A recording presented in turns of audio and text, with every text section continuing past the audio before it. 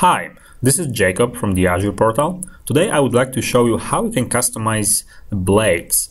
In the previous episodes, I show you how you can customize the dashboard, but you can customize blade in a similar way.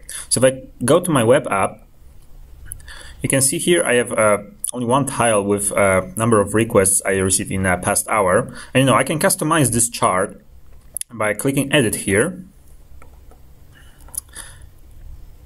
And I can choose the time range, so I'll be interested to see my requests in the past week, how it spikes. I can also add more metrics. So for example, I can add HTTP server errors, maybe I can add HTTP 404s. I'll click OK, and it will refresh the chart and it will display all other data.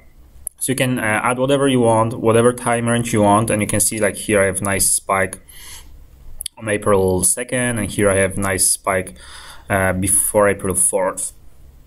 You can also add more tiles to your blade. So here, if I click the button, add tiles, here on the left-hand side, you have different types of tiles you can add here. So for example, CPU percentage tile, I'll drag it here to the top. I can, of course, change the size. I can make it bigger. You can click done customizing. I can also click edit, and I can also say I want my past week data. Click OK, and I got it here.